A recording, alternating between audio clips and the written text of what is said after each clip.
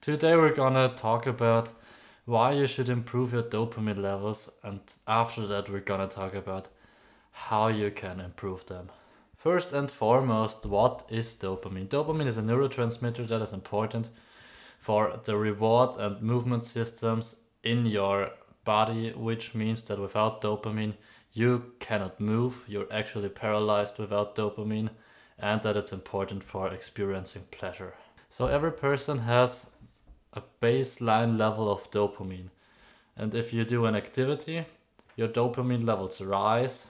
After that peak, they fall again, and they fall below baseline. How much dopamine levels fall after a peak is determined by how big this boost in dopamine level was, which means that if you had a high jump in dopamine, if something was really pleasurable, then you also experience a greater crash afterwards. Now, how pleasurable an experience actually is determined by the difference between baseline level of dopamine and the dopamine peak that you get from this experience. So overall, this means that you want to keep your dopamine levels higher, because basically dopamine is a molecule of drive and motivation in some sense. So you want to keep your dopamine levels high, as high in baseline, so that you have more motivation. This whole video today is about how do you increase your dopamine levels, your baseline dopamine levels, in order to improve your motivation. So as we said, the crash in dopamine comes from the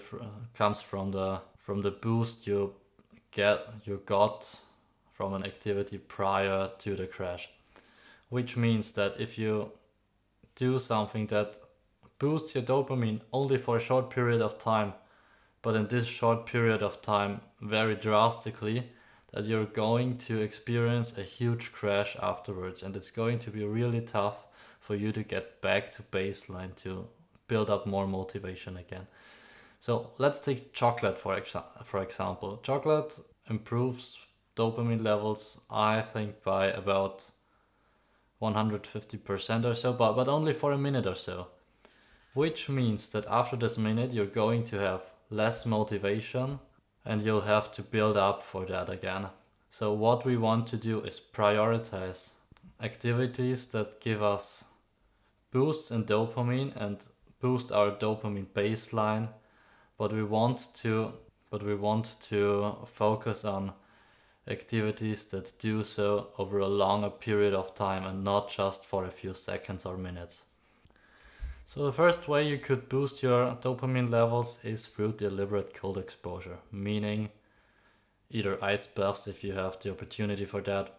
I assume you don't. So just take cold showers basically. How cold? So cold that you'd like to get out, but you can safely stay in the shower and experience the cold. What this does is that it triggers the release of adrenaline, and because adrenaline is built out of dopamine, dopamine is released as well. So actually it's first dopamine and then adrenaline. Doesn't matter, the point is dopamine is released. These levels will stay up for around 1 to 2 hours. And if you do this every day in the morning, for example, you can always start with a nice juicy boost of dopamine in the morning, well, which is pretty nice in my opinion. Now note that cold showers will trigger the release of dopamine, but still your dopamine receptors have to be available for the dopamine to have its greatest effect.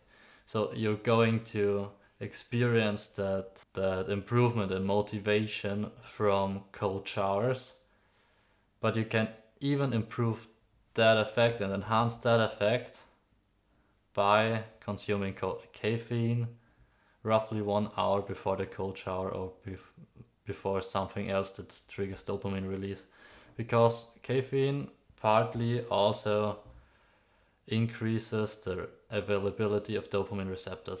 I don't necessarily say now drink caffeine always in the morning or always before a cold shower. I just want to make clear that that is a thing that you could do, and you could, if you're a coffee drinker anyways, you could time that with cold showers roughly 1 hour later. I personally don't drink coffee or anything other that with caffeine, but as I said, you could do so if you wanted to. Now to the second part, how you can increase your dopamine baseline levels. This is going to be a little bit difficult at first, but trust me, it's totally worth it. And it sounds a little bit weird and stupid. Gotta be honest about that. It really sounds stupid, but it actually is true. I don't remember the exact ways how this works. You can check out Andrew Huberman's podcast about dopamine. There are plenty of them, and in one of them he talks about how you can say to yourself that you're doing an activity. You willingly chose to do this activity. The activity is hard, but you like the activity, and because it is hard and you like it, that it's going to increase the release of baseline dopamine later. You can just say this to yourself whenever you're doing something which is hard, but you're actually liking it. And through that, you're going to build up dopamine base level. Now, how could you do that, for example? Let's say you're going to the gym, or you want to start going to the gym. Just go to the gym. You're hitting the workout. It's amazing. And after that, or during the workout, you say to yourself, "Whew, this is hard, but you know what? I chose to do so, and I actually like it. Because of that, because I'm doing that hard thing, it's going to increase my dopamine levels afterwards." And by repeating this a few times, it's actually going to happen, and your dopamine levels will go up and up permanently, basically. As long as you don't do a whole bunch of stuff that crashes your dopamine down, like masturbating the whole day or what.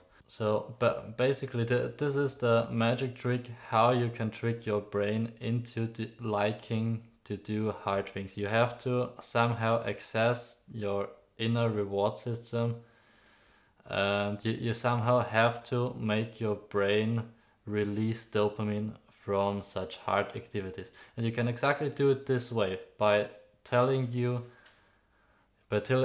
yourself that you like this hard work. Now the problem is you actually have to really like it.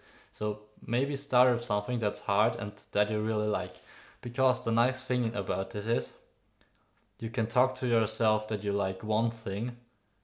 It's going to increase your dopamine release doing this thing, but it also is going to increase your dopamine release doing other hard things. Which means that this accessing your internal reward system translates to other hard activities. So if you have one hobby, just one, that you really like and that's kind of hard to do that.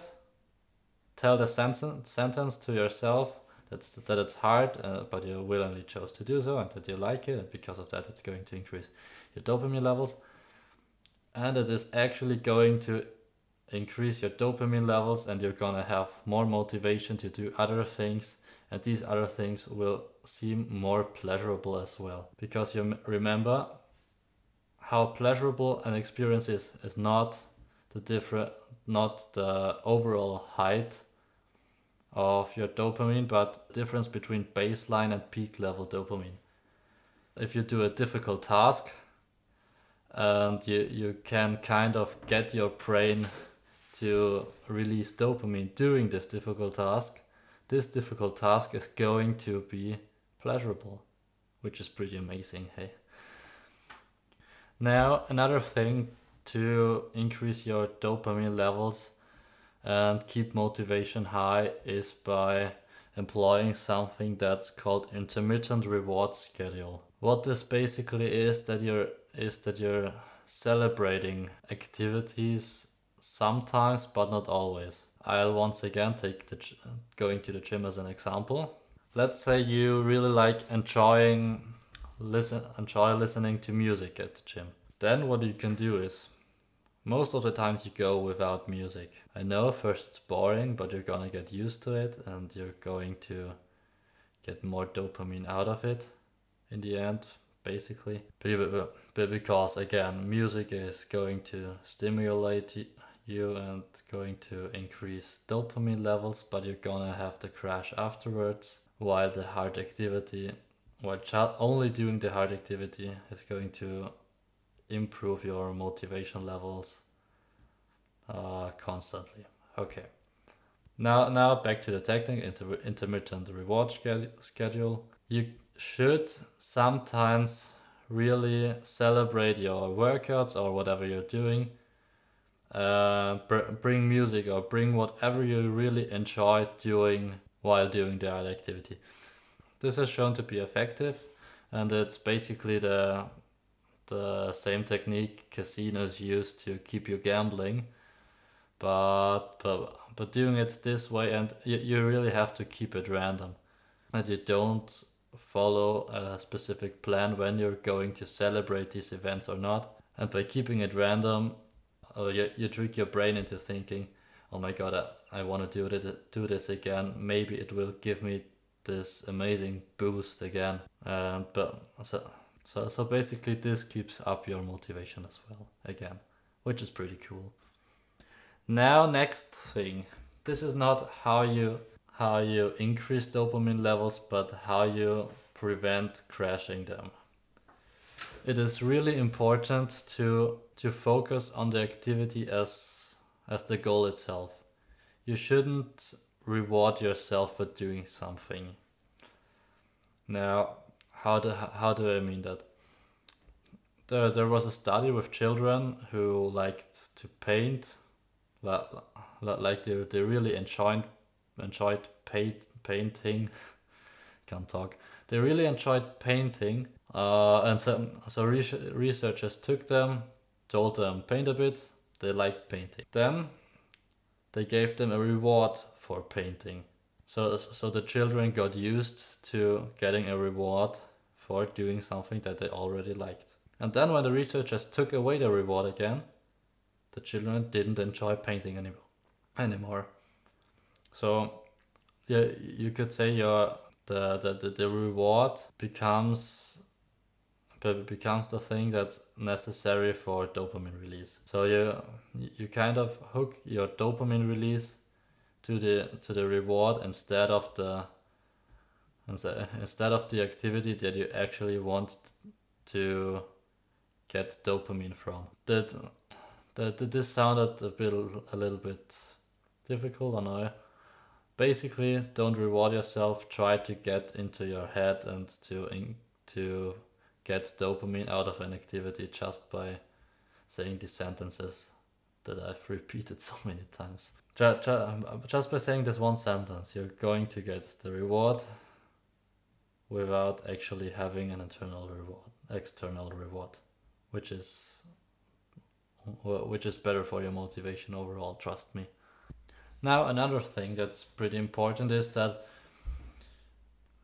this is going to sound a little bit weird, but viewing bright light between 10 p.m. and 4 a.m. in the morning is going to decrease your dopamine levels for several days. Just think about this. If you stay up late and don't watch how much light you're viewing, basically, or how bright your light is, this is going to affect your motivation for several days. What does this mean? This means that you basically should try to really dim your lights and don't look at screens that much between 10 p.m. and 4 a.m. in the morning. You could, if you wanted to, pair that with going to bed earlier, which would probably be a good idea, but I'm not going to talk about this. Just know that viewing bright light late in the evening is going to affect your motivation, not just for one day or not just for the next morning, but for several days. Just let that sink in. By the way, Another thing how to increase dopamine is by viewing light outside of nighttime, basically. So like if you go out during the day and view more sunlight, this is also going to improve your mood and your motivation and your... Okay, this was a lot of information. I hope that it helped you. Always remember, after a big boost in dopamine comes a huge crash. And if you want to keep your motivation steady, try to limit these big boosts. And by limiting those, you're also going to avoid the big crashes, which is what it is all about. It's all about growing consistent and keeping that motivation up day for day. See ya.